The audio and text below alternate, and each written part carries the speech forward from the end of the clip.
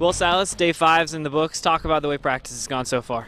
It's a learning experience. We're just trying to get things in order. The stuff we know right now, we're just trying to get things together. It's a lot to take in, and we're doing the best we can, and the coaching staff is doing a great job to make sure that we understand everything that's going on in our schemes. Talk about the learning curve and some of the things that you've been doing on and off the field to prepare for practice. It's a lot different from last year. The practice is longer, so we have to prepare our body for that. And so I'm here like an hour and a half before meetings start, just to get in the ice tub and stretch out and things like that. That's physical, and then mentally, I just after I'm done with my schoolwork, you have to put your head in the playbook, or you're not going to be successful out here. Talk about the way the team's been working so far this spring. Are you happy with how much work has been put in during the off-season conditioning and now on the field? Absolutely. I think our effort is second to none. Sometimes you just got to focus on the little things, getting the little things done, but that'll come. It's still pretty new for us, but we're buckling down, and we want to be successful, and that's what we're working to do.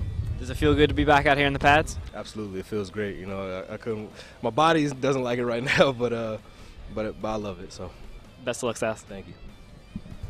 Pete, it's been a long road back to get on the practice field. How does it feel to be out there? It feels great to be out there. I'm not 100% just yet, but I'm working myself back in, kind of getting my legs underneath me, and I think I'll be there soon. Talk about the way the off-season went and on into the practice field, how hard the guys have been working. Well, we had a great winter conditioning season. Everybody's working really hard, taking things one day at a time. A lot of guys got stronger. Made tremendous improvement from where they were in the fall and from where they were last year, and I can't say enough about the job that Fitz and some of those guys have done in the weight room. Talk about the way practice has gone for you personally.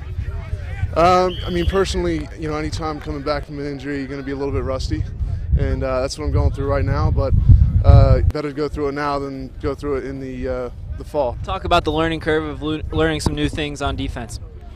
It's really just like learning a new language, so it's like if you're going to Spanish class, you got to learn the new vocab and the new verbs and all that stuff. So that's the closest thing I could compare it to.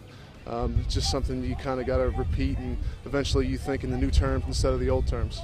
Are you happy with the progress the defense has made so far in the spring?